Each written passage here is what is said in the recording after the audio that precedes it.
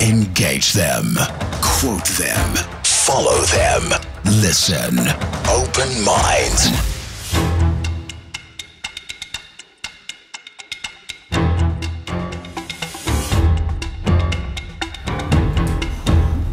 Morning, thank you, thanks.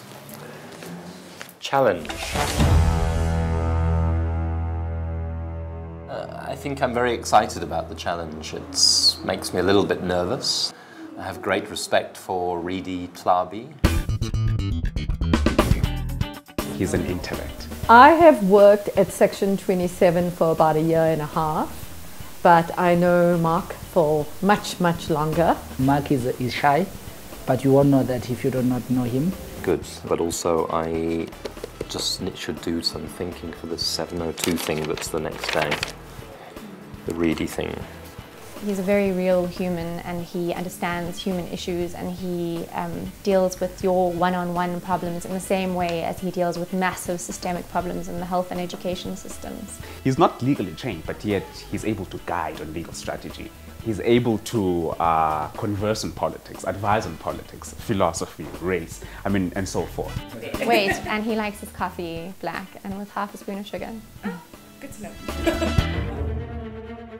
He fights for about 18 hours a day for social justice in our country and in the world. And by social justice, I mean really the vision of the Constitution. That's it. That's all I think about. That's all I work on. There must be research on it somewhere that the unions have done at some time. I mean, make some of those connections. Mark is a source of inspiration. I think that he puts a lot of effort into mentoring young people. He's not the ordinary intellects who just write papers in universities and that's it. He aims to use his intellect to change society. I internalize people's pain. What I most enjoy is the interactions with ordinary people, with what we call our clients, with the people who are struggling to survive in South Africa.